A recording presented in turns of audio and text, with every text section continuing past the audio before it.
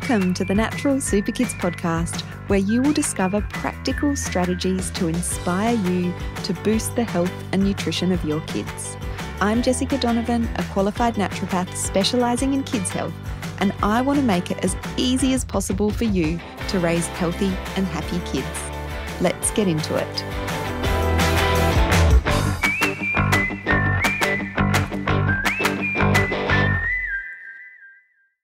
Hello. Welcome back to the podcast. It's lovely to have you here today as we continue our discussion and tips and strategies for getting your kids to eat more healthy, varied diet and addressing fussy eating and some of the things that you can do to get more variety into your fussy eaters. So last week I talked about the division of responsibility, which is really important to understand as a concept to take the pressure off us as parents and to put some control back in our kids' hands when it comes to what they are eating and how much they are eating. So if you missed that episode, be sure to go back and have a listen to that, even if it's after this episode, because that's really the most important thing to get your head around when it comes to feeding fussy kids.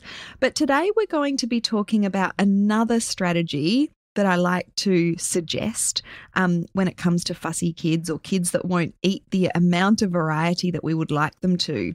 And it is adding nutrition into the food that they are eating. Now, this can be tricky, so I'm going to be sharing some really practical strategies of ways of how this can look in terms of getting more nutrition into the food that your kids are eating. But, feeding picky eaters is one of the most challenging things that parents can face. When we know how important nutrition is, it becomes even more frustrating when they won't eat the food that we're putting in front of them. And it can make mealtimes a nightmare, and it can also raise concerns about whether your child is getting the nutrients that they need for proper growth and development. Kids have a higher demand for nutrients compared to adults because of all the growth and development that's going on with them. And when it comes to fussy eaters, generally they prefer the bland, refined carbohydrate processed foods, which tend to be low in nutrients. So then kids can quickly become deficient in these essential nutrients. And this is like a perpetuating cycle because certain nutrient deficiencies can make fussy eating even worse. So one of the things we really want to focus on when it comes to fussy eaters is getting creative on ways that we can get more nutrition into their diets. It's not always easy, but it's definitely worth some creativity and some thought on our part as parents. So that's what we're going to be focusing on today, adding more nutrition into your fussy eater's diet and ways that you can do that in a practical sense. So the very first step in this sort of strategy or process is to be working with the foods and the dishes and the meals that your kids already like. So start with the things that they already like.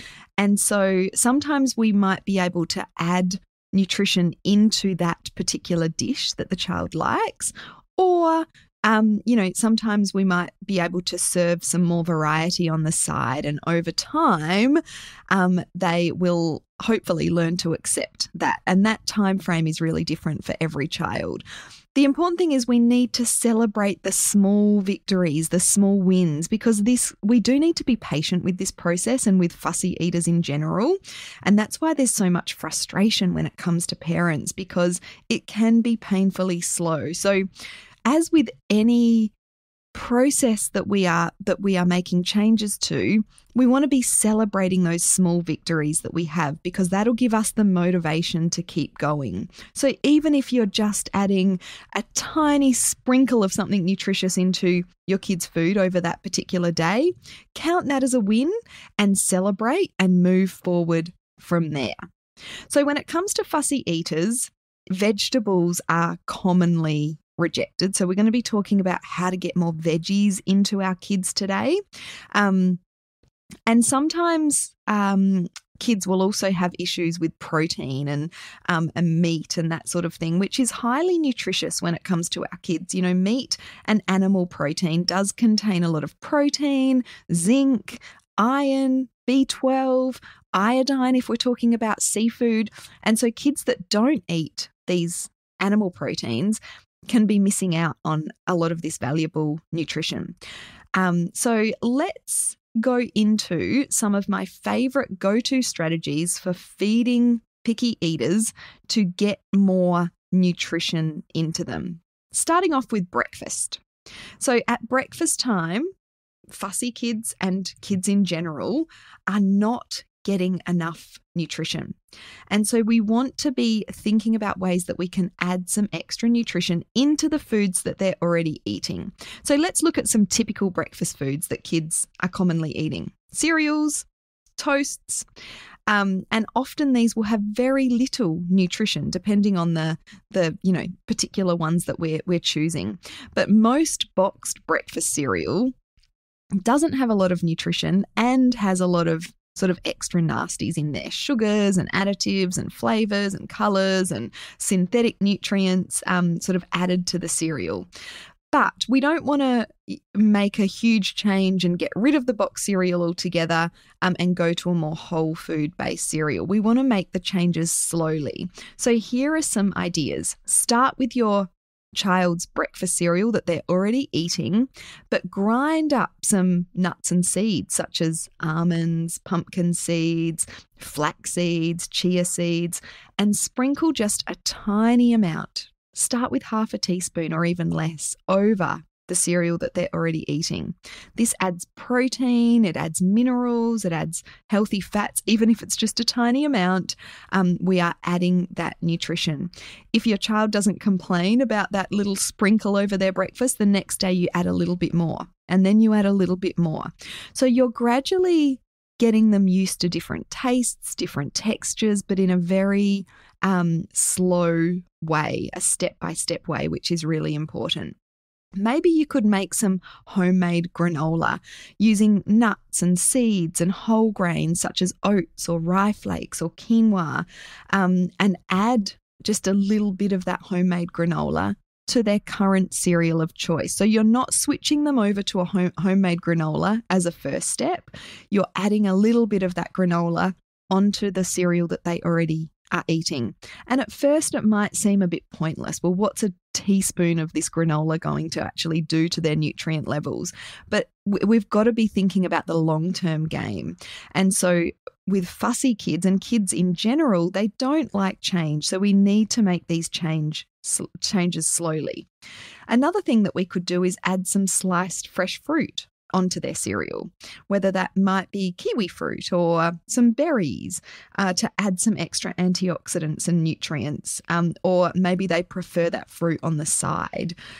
So you've got to go with what your child's preferences are, and really get creative on ways that you can add nutrition. Some kids don't like things mixed together, and other kids will happily eat cereal with blueberries on top. So it really is dependent on your child's preferences. Maybe you could look at the milk that you're using and add a more nutritious milk, whether that is going for, an A2-based dairy milk, which is less inflammatory if you feel like your kids are having some issues with dairy. I've done a podcast episode in the past on dairy, so if you're interested in learning more about that topic, you can listen to that episode. And the other, you might want to mix up the milk that you're using. You might want to start using some coconut milk or some almond milk to gradually start to decrease the amount of dairy that they're having. So then you could not completely switch the milk out altogether, but you could add just a little bit of almond milk or coconut milk into the milk that they're already having and slowly kind of change that over as they get used to the different taste and texture. When it comes to toast, we could change the type of bread that we're serving up at breakfast time. So we might slowly move to a more whole grain version of their current bread of choice. Even if it is a crappy supermarket bread, we've got to be taking those steps in the right direction. Eventually, you might be able to choose a sourdough or a spelt or a rye bread. And so we can make the changes slowly in that way. We can look at changing the topping of the toast that they're having. So we might be able to put a very small smear of avocado under their Vegemite if that's their preference and see if they notice. We might be able to mix in a bit of nut butter, such as an almond butter or a macadamia butter, in with the peanut butter that they're having to change the nutrient profile of the foods that they're having. A big issue with fussy eaters is they tend to eat the same foods over and over, so they're not getting the variety of nutrients. So if we can get a bit of almond butter into them as opposed to peanut butter, then we can change that nutrient profile slightly and start to get more nutrients into them. So nut butters are a good nutrient-dense option for toast. We might be able to, add some cheese and tomato onto their toast as opposed to just a jam. So we're getting a bit more protein and some goodness through a tomato on their bread in the morning. We might even be able to add a sprinkle over the top, such as ground up nuts or seeds, or even like a seaweed sprinkle. So something like a wakame flake, especially if they're having Vegemite and it's already got that saltiness in there. Dried seaweed sprinkles can be a great source of minerals and iodine. So that can be, a really sort of small step and often unnoticed that we can add some extra nutrition into the toast that they're eating in the morning. Pancakes are another really good example of ways that we can add in some extra nutrition. So we might switch out a regular wheat flour for a wholemeal wheat flour, or we might add in some buckwheat or spelt flour into the pancake mix. Again, not replacing all of the flour completely, but maybe half, or even a quarter of the healthier flour in with the white flour. We might add some chia seeds into the batter, or some flax seeds, or some other ground up nuts and seeds to boost the fiber and healthy fat and protein content of that batter. We could get creative and make things like monster pancakes by adding a spinach puree to the batter. When kids are really excited about monsters or anything else green that you can get creative on, we can get some greens into them this way. We can add some extra nutritious toppings to the pancake. So we could add some mashed banana or some berries either in the batter or as a topping. So we can think about making these slight switches to every meal that they have and gradually increase that nutrition at breakfast. So let's have a look at some examples of main meals and some things that I've had some really good success with clients over the years. So pasta is often a fussy kid's favourite meal. Now, some kids, if they're, really picky, they just want plain pasta. That can be a bit trickier. But if they have a pasta sauce, you can easily add a whole heap of vegetables. Again, starting small, you might want to grate or finely chop vegetables to the pasta sauce, even if it's just some extra onions and celery, things like carrot, zucchini, cauliflower, broccoli, spinach, fresh tomatoes. So think about what veggies you can add to the pasta sauce, your kid's favourite pasta sauce. Again, starting with the things that they are already enjoying and already eating. If your child can spot a veggie a mile away, like a lot of fussy kids can, you can puree more neutral vegetables such as zucchini or cauliflower. With zucchini, you can even peel the dark green off so it's less noticeable. There's a real variation in how kids detect these veggies in. So you've got to, again, go with your child's preference. Another thing we can do with pasta is switch out the beef mince that we might be using, something like kangaroo mince, which is extra high in zinc and iron, which are often lacking in kids that are fussy, can work really well in a pasta. Again, we might not want to switch out all of the beef for kangaroo, but we might just switch out a little bit. And of course, this is if you're in Australia. If you're elsewhere in the world, you might think, oh my gosh, that's so strange to eat kangaroo. kangaroo, but it's a very healthy meat and very environmentally friendly as well. Kangaroos here aren't farmed, so we don't have issues with them being given antibiotics or being fed grains. We know they've been feeding on grass and living a natural life. So kangaroo can be a really great option and is extra nutritious when it comes to red meat. Another thing we can do in pasta sauces is add some grated liver. Now, this I know grosses out a lot of mums. Liver is a powerhouse of nutrients. It's got so much in there in terms of nutrient concentration. We're getting lots of iron and other minerals, and often if we're just grating a little bit of liver into a meaty pasta sauce, you really cannot notice it. And if we can start young with this, with young kids, it can be really great. So if you buy some good quality organic livers, it's fairly inexpensive, liver is. One thing that you can do to overcome the distinct flavour of liver is soak it in milk. Or you can soak it in water with a couple of tablespoons of vinegar, and then you just freeze it as a whole liver, and then you can just grate it while it's frozen straight into while you're cooking up the meat, the pasta sauce. So that is great for anyone that's lacking iron. So not just fussy eaters, but kids that are low in iron or women that are low in iron.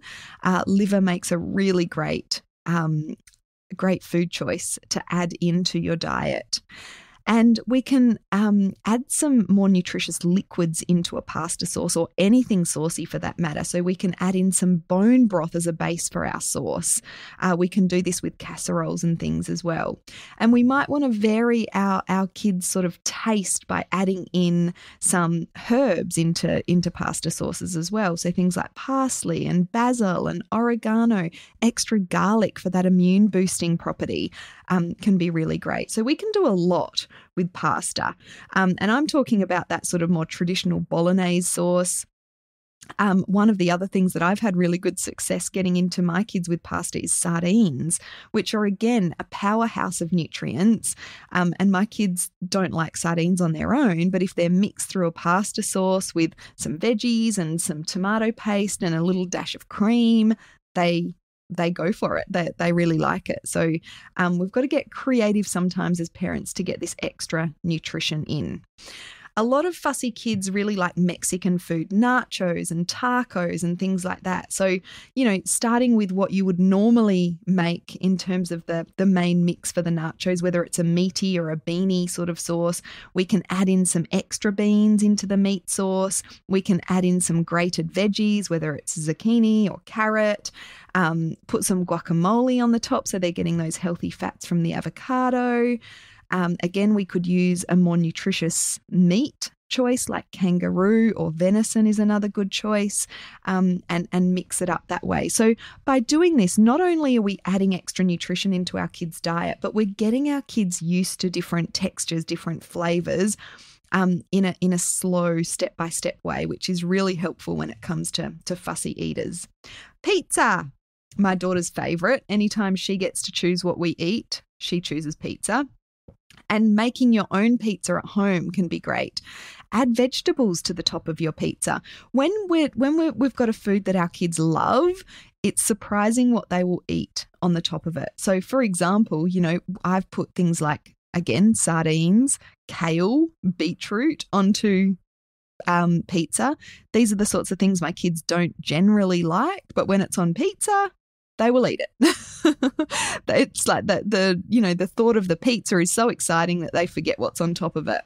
Making a pesto for pizza, and this is a good one for pasta as well, making your own pesto packed with things like basil, of course, but you can put parsley and kale in there as well, and kids will often eat veggies in this way, made up in a pesto, and you can use it as a pizza sauce or to stir through pasta.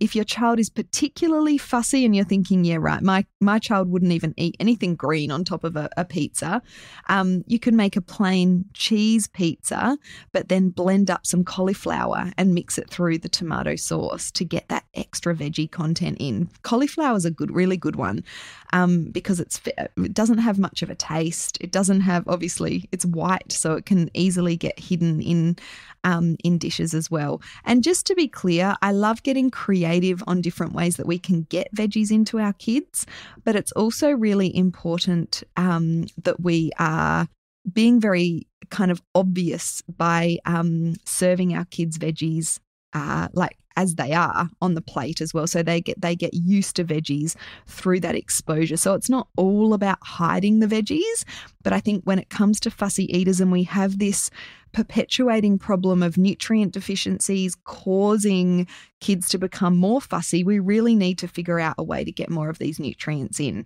And so that's where this kind of strategy of hiding veggies in food can be really helpful.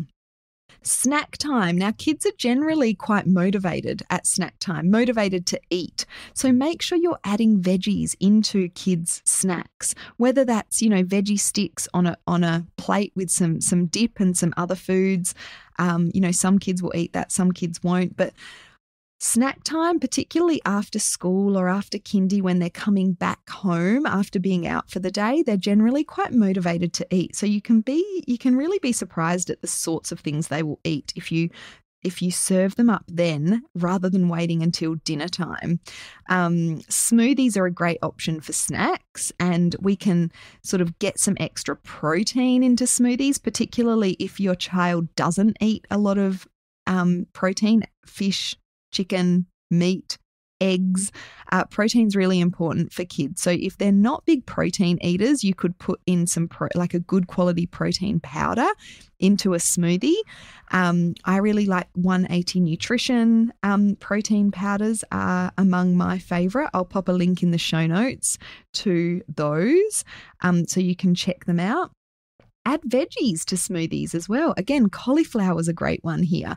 Zucchini, avocado, cucumber, a little bit of baby spinach, particularly if you add it to chocolate smoothies, you don't necessarily see the green colour. But if your kids are young and you can call it a monster smoothie or a Hulk smoothie or something green that they're into, that can work really well as well. As sometimes you just need to put a bit of extra sweetness into the green smoothie. So you might want to add a medjool date or a little bit of honey or maple syrup so it doesn't taste too green, but they're still getting that goodness in.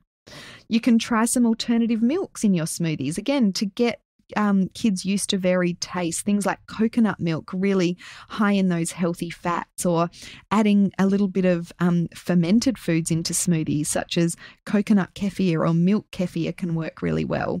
And that really helps to start to build up a nice healthy microbiome, which is very important when it comes to fussy eaters as well. When it comes to chocolate smoothies, and look, your kids might not even eat smoothies, drink smoothies. They might only like a chocolate milkshake. So you need to start there. And maybe you could add in some cacao, which is an excellent source of minerals, into whatever else you normally use to make the chocolate milkshake for your child. So cacao's a good source of minerals that you can add easily to a chocolate milkshake. There's all sorts of smoothie superfood powders that you can add to smoothies as well.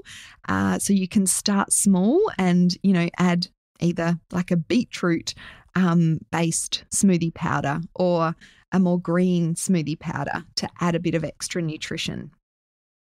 When it comes to other snacks, I really love adding in veggies into baked goods that we make. So whether it's muffins or cakes or brownies or bliss balls, we can maybe add some beetroot or some zucchini or some cauliflower. If you're a club member, we have some really great recipes such as cheeky cauliflower cupcakes and beetroot chocolate cake that your kids will not even notice that the veggies are in there. So that can be a really good option for adding more veggies into those veggie adverse kids into their baked goods. Now, So a lot of fussy kids have some sensory issues and they prefer crunchy food. So you can try dehydrating slices of vegetables and make veggie chips to get some extra veggies into them. So think about the texture of the food that you're serving as well. I talk about dips, but some kids don't like that kind of soft, soggy food. They prefer crunchy food. So we need to sort of get creative as to how we can get some crunch into these healthy foods, and making your own veggie chips. You can even do it in the oven, can be a really good option. Again, if you're a club member, we've got a cooking demo and a recipe in the club site that you can have a look at. And if you're not a club member, I'm talking about the Natural Super Kids Club, which is our online membership hub. If you're not a club member, you can get on the wait list by clicking over to the show notes, and we'll let you know when we are open again, because we have so many great resources in there for fussy eaters and lots of recipe options to try with your fussy eaters as well. And don't always think of snacks as sweet. We don't have to go for the cakes and the muffins and the fruit, all of those sweet foods. Try and get some savoury options into your kids when it comes to snack time as well. That might be boiled eggs or slices of cheese or some nuts that we can kind of add in some flavours too. My daughter and I have been making some dry roasted nuts with cinnamon and other spices on them, which they're loving. So when it comes to snack time, she's much more likely to grab a handful of those than she would just plain almonds, as an example. So sometimes, adding in some extra flavour and adding in some crunch by dry roasting can be a really great option when it comes to nuts as well. So I hope that that's given you some really practical ideas on ways that you can get more nutrition into your kids. As I said, it's not all about hiding the nutrition, but we really want to break that cycle of, nutrient deficiencies leading to more fussy eating. And sometimes supplements can be helpful here as well. So getting your kids onto a good multivitamin that covers all of the basics when it comes to nutrient intake can be a really good option too. I'll link an article that I've got in the show notes about choosing a good multivitamin for your kids as well. We'll be continuing this topic of fussy eating next week. So I hope to see you then. Thanks for joining me.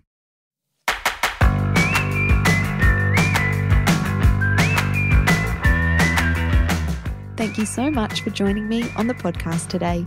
Head on over to our website, naturalsuperkids.com, for the show notes for this episode, as well as a whole heap of inspiration to help you raise healthy and happy kids. I'll see you next week.